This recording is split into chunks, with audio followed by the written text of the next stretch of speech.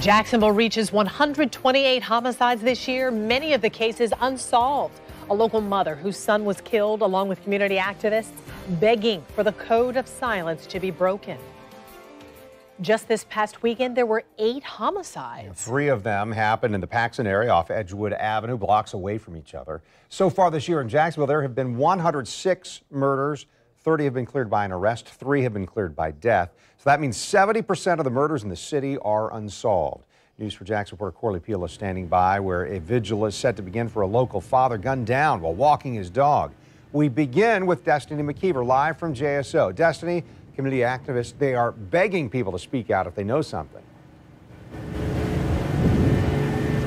They are. I spoke with Donald Foy earlier today. He is the president of Mad Dads, which is a victims advocate group here in Jacksonville. He says it's very simple. People need to start telling police what they know.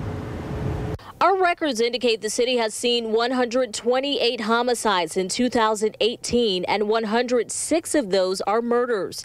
30 of the murders have been cleared by arrest.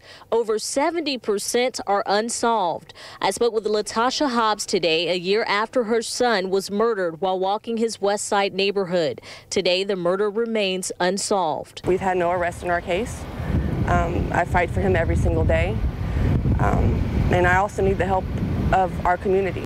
Hobbs joins Donald Foy of Mad Dads as he pushes for a better Jacksonville. Foy says he feels the community will have to speak up about what they know in many of these cases. We just had all the shootings over the weekend with the technology, with all the officers that we put on last year, and we're going to continue to have it until the community breaks the code of silence. Of the recent unsolved homicides, December 22nd, 24-year-old Thomas Gordon was shot to death while walking his son's dog in Woodstock. December 23rd, 34-year-old John Dawsey was shot and killed while walking in Woodstock. That same day, 48-year-old Victoria Wish was killed, 2 others wounded in a triple shooting on Pearl Street. When you go out and when you wake up every single day and you walk these streets and you talk to these families, what do you ultimately want to happen? What I ultimately want to happen is for these families to know that they're not alone and that I've been able to save at least just one life.